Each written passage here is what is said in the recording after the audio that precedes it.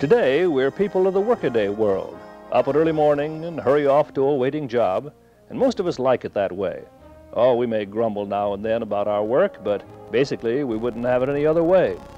We were brought up with the idea that work is clean and honest and good for you. But what about tomorrow, the day you retire, the day you no longer have that job to look forward to? What'll get you up for an eager start on the day then?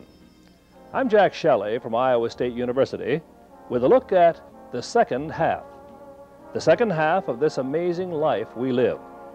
Let's just take a look to see where the second half begins. Sociologists and psychologists talk about the ages and stages of our life in this sort of pattern. We go from infancy through the preschool years, those years of rapid learning, middle childhood, which takes us up to about junior high age, adolescence, our high school days and phase, to young adulthood, and perhaps marriage, perhaps not, perhaps children, perhaps not. Then middle age, and the time when we could safely say that we're getting into the second half of our life. At around 55, we go through a decade of transition. And then we hit 65, the so-called age of retirement, and the first stage of the older age group, and then on to the second stage of older age.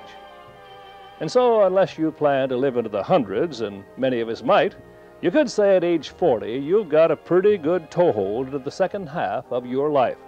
And what's going to happen to you in those next 40 years needs to be thought about now, when you're in your 40s, and not on the day you retire.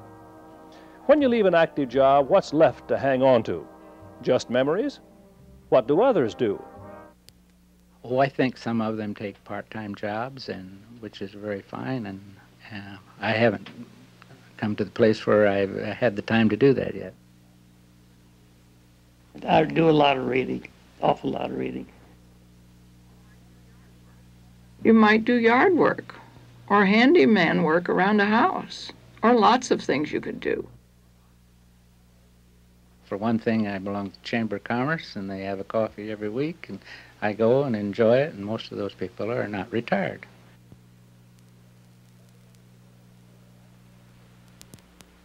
Everybody should have a hobby. I don't care whether it's playing bridge, whether it's playing golf, whether it's some kind of artwork, a hobby shop, make grandfather's clocks, and make fish lures. Not woodwork. And most anything. I fixed all the way from teeth to glasses. People bring me, I'm very handy with my hands. And I've even put little screws in glasses. My hobbies are bridge and reading. I love to read.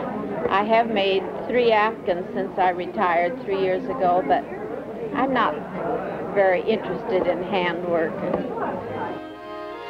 If you like working with your hands, there are many avenues open to you, and they can be so absorbing that you can get lost with your skill, practically tuning out the rest of the world.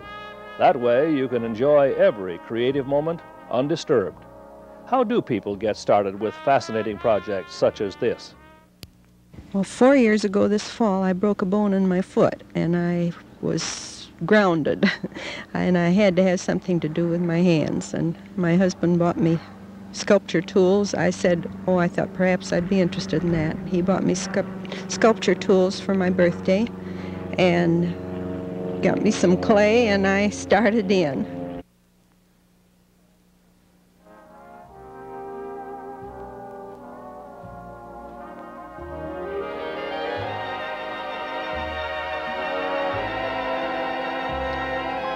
Or the skill of rock cutting and shaping and polishing.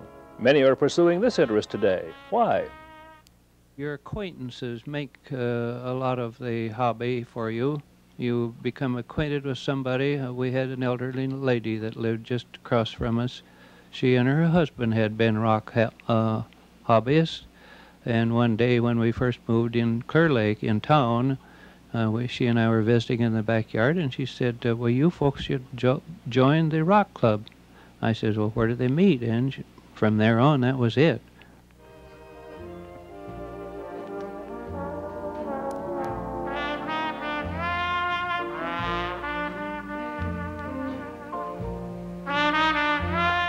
These are so homely, they're actually sort of cute. They're applehead dolls, another craft that's catching on for all ages. All it takes is an apple and a paring knife for peeling off that red or green exterior, and then for shaping the eyes, and next the nose. Then you work on the mouth, and finally the ears. Then add some pipe cleaners so you can hang the apple head up to dry for a couple of weeks or so. Through the skillful hands of their creator, these apples become the elders from our past. When the apple dries, it shrinks. And even though I carve two exactly alike, when they're dry, they won't look alike. So after they're cured, then I decide if it'll be a man or a woman. And lots of times then an old woman will still look like a man until she has her hair on. Or maybe a hat.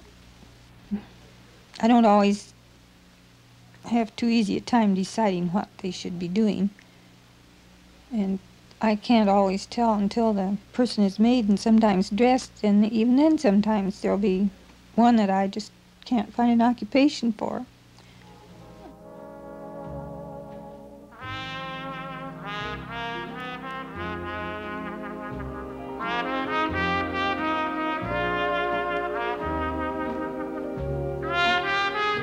Yes, there are many interesting things to do to make life more meaningful in your later years, too.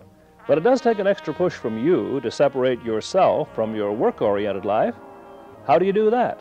Psychologists found that some of us will go back to the same route that we followed as a child, learning to socialize all over again, especially if we've almost lost track of those around us by burying our total lives in our jobs. We need to learn once more how to interact with others. Our first step is learning to get along with ourselves once more. Psychologists call this a period of solitary socialization. We learn to take a good look inside and accept what we see. We need to do our own thing, do the things we want to do, and say no to things we're not interested in.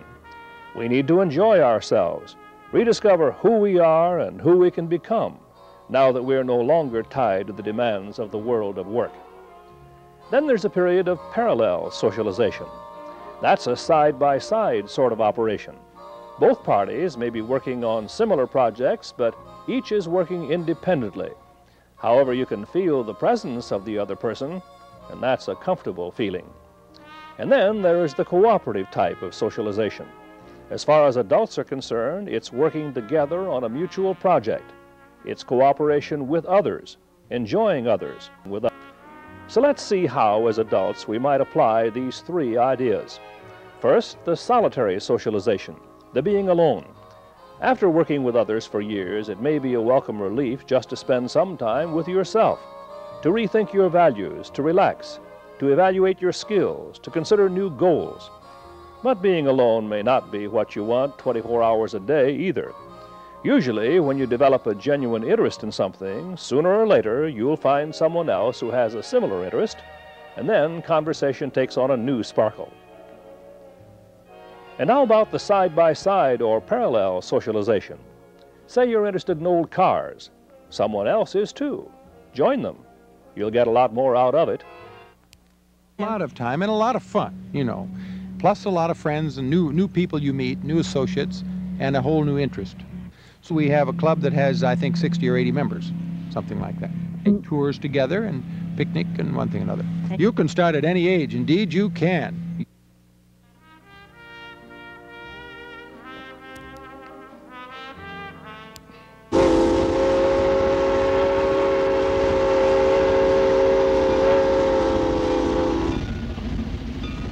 Now this may look like a side-by-side operation, each one doing his own thing, but it takes cooperation to make an old-time locomotive go.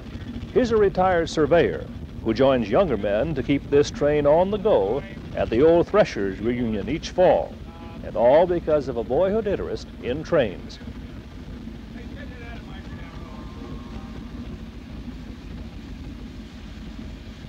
Well, I was raised along the Rock Island, and I rode with their engine crews. I rode with Union Pacific engine crews, and I rode with Burlington engine crews, and that's the way I learned it, by observation.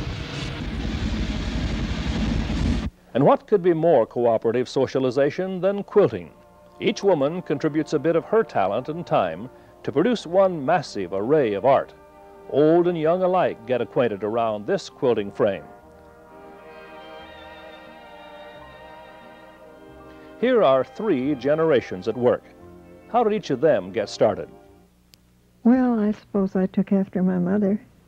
She was a quilter in this same church.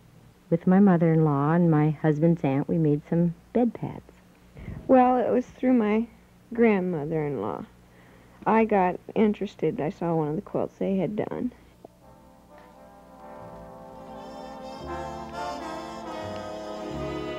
This 90-year-old has an important place in the quilting party. She's still one of the chief pattern designers. She says it takes a lot of study to figure out a stitching design that looks good with the style of the quilt blocks.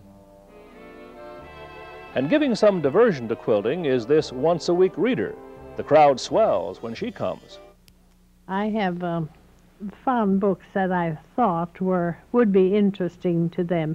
For instance, the pioneers that first came over from Norway and how they struggled to make both ends meet, and even have little Norwegian phrases in there that would be interesting to them. So I've been lucky. They say they have enjoyed the books, and I know I have.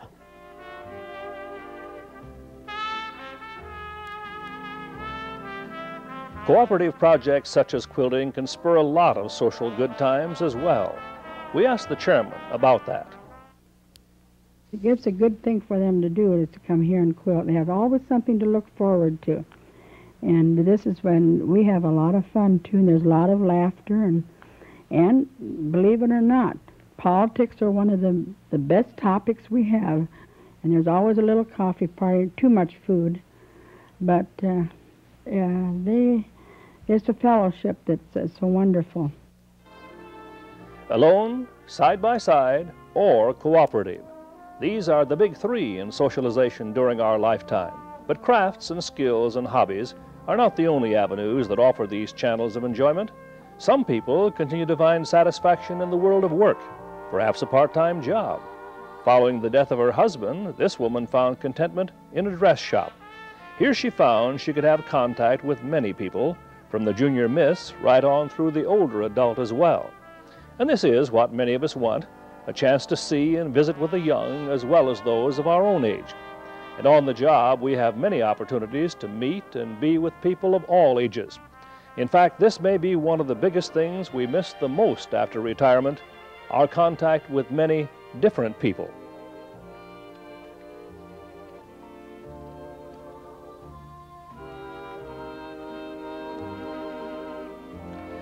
The world of work can offer opportunities to try new things, too. For instance, this veterinarian gave up the small animal clinic he once had for a chance to manage his own pet shop. He still works in his own field, but with perhaps fewer outside demands. And with retirement a few years away yet, you may decide there's more to life than just the same old job day after day. As you look back at, say, age 40, you may decide that you too would like a change for the second half of your life.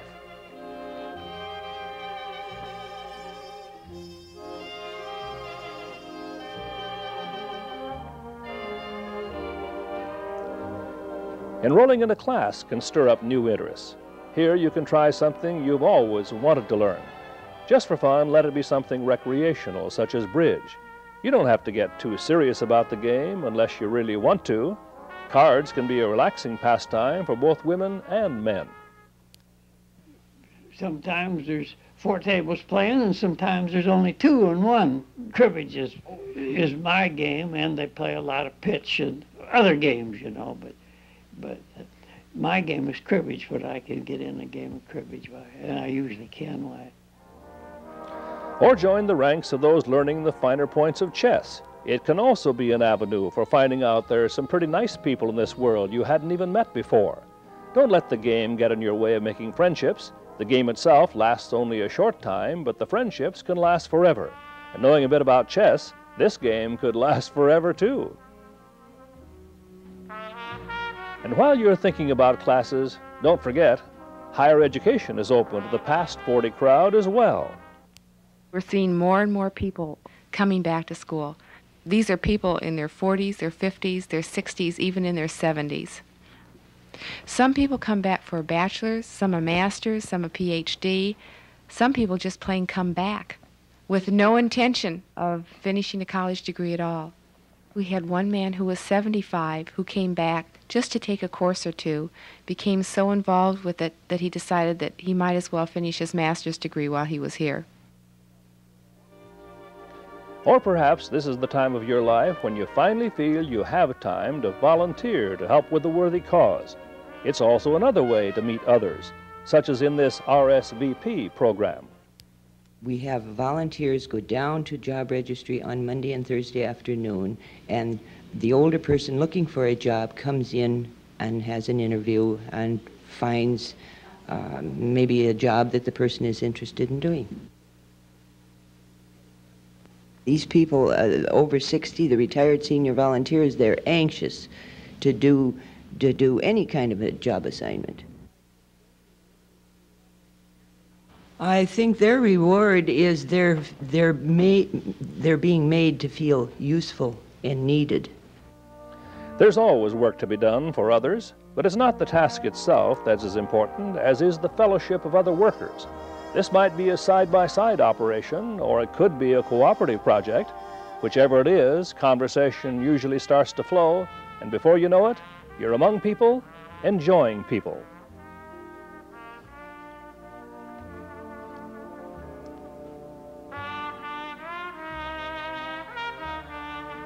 Your church or synagogue is an important outlet for social contact with all ages, too. And as far as volunteering is concerned, the church welcomes your services. The choices here are many, and you do have a say in what you want to do. Now, if you just can't get the word work out of your system, then think about some worthwhile work around your community that needs to be done. One retired math professor did that, and he found that help with the young is always needed, and it's satisfying, too. I like kids. The kids are like anybody that likes them. It isn't a case of me liking the kids so much. I do like kids, though. I think any one of these kids in here are very, very tickled when they see me coming. So you see, I raise children of my own, and by the way, our house has always been, as long as we had kids, and even yet, it is a rendezvous where they can come and feel at home. From tiny tots on up, children need your love and attention, and perhaps you need theirs. With more and more mothers on the job, more daycare centers and preschools could use such a helping hand. But can you, at retirement age, really get satisfaction out of working with children? Well, if I didn't, I wouldn't be here. If a thing is not fun to me, I'm not going to do it because I'm not going to torture myself. There's plenty of other good things I can do. So the things that I can do and that I enjoy and are fun, I do. And this retired factory worker spends time with kids too, only his time is more in the form of entertainment. But children have a chance to stretch their minds a bit to figure out the magical acts he brings them. And even at age 79, this part-time magician knows what a thrill it is for children to see the impossible happen right before their very eyes. I entertain quite a few of the homes here in Dubuque, also schools and convents, sisters' homes, and private homes. Once in a while they have a birthday party and they call on me for entertain the children. And entertain them he does. He can abracadabra, wave that wand, poke things in, and pull things out until the children are bug-eyed with amazement as well as amusement. And don't think this magic maker doesn't get a big lift out of their reactions himself. It works both ways, you know.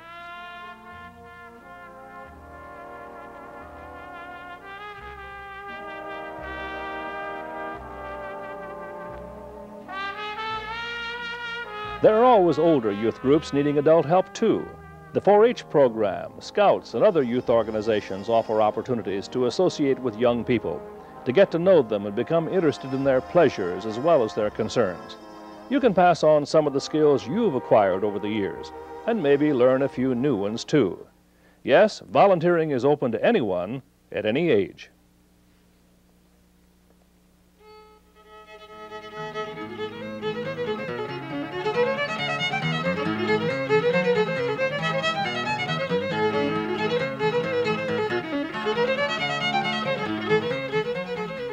Sharing your talents with youngsters as they grow can mean many pleasant hours for you and some memorable moments for them, too.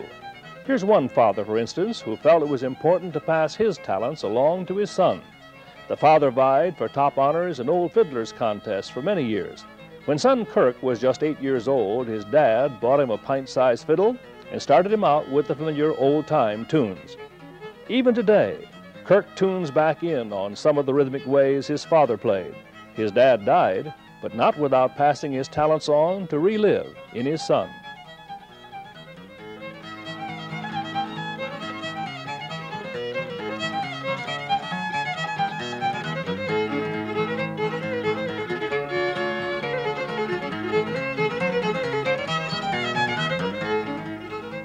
You have something to pass on to today's youth, too. Your talents, your temperament, your tales, your encouragement. Yes, your heritage is their heritage, and it's something for our young people that they're seeking today. It's those of us in our second half of life who have that heritage to give them. Some communities in Iowa are putting a tremendous effort into keeping their past alive, with many of the elders pitching in. Here's an example of one of these communities, and their historic Norwegian museum plays a big role here. The director of that museum tells of their goal. We have classes primarily in the crafts because this really relates to our entire purpose. One of our purposes, certainly, in collecting and preserving the objects of the early immigrants was to retain them as inspiration for later generations. Conducting the classes, of course, just speeds up the process, should we say, of having these things used as inspiration. Rosemalling, of course, is one of the arts of their ancestors that they hope to preserve, and one that they have classes in. We asked the director to describe rosemalling for us. It's a style of decorative... Double threads there, and it's a basic stitch that just goes over and over and over the number of times that the pattern calls for. Hardunger is another type of stitchery from Norwegian ancestry. This one, too, she says, is an even count type of embroidery. This is not stamped, and again, you count threads from a pattern of some kind.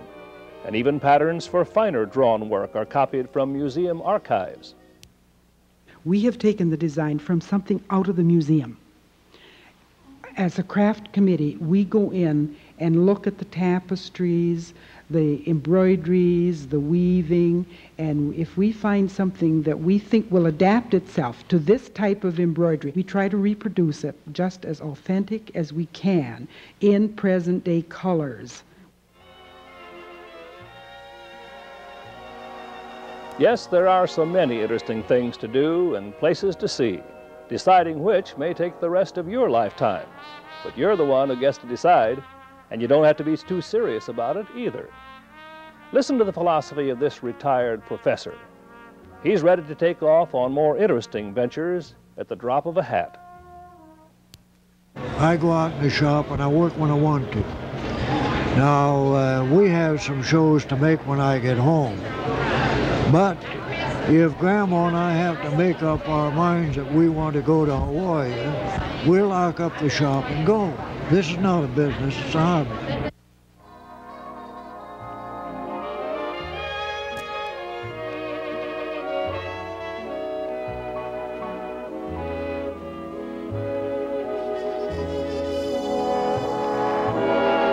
Or this retired farm couple who moved to a new location. We used to live here. We moved about 9 years ago to Arkansas. We left family, friends, and everybody up here. We go to craft shows there in Arkansas. We've gone as high as 150 miles out, and we used to go out and drive around different weeks and see what we could find. Yes, the world is full of interesting things to do and places to go and people to meet. And we need to be out discovering this while we're just beginning the second half of our lives, or sooner. It's the interests and talents that you develop today that you'll enjoy the most the rest of the days of your life.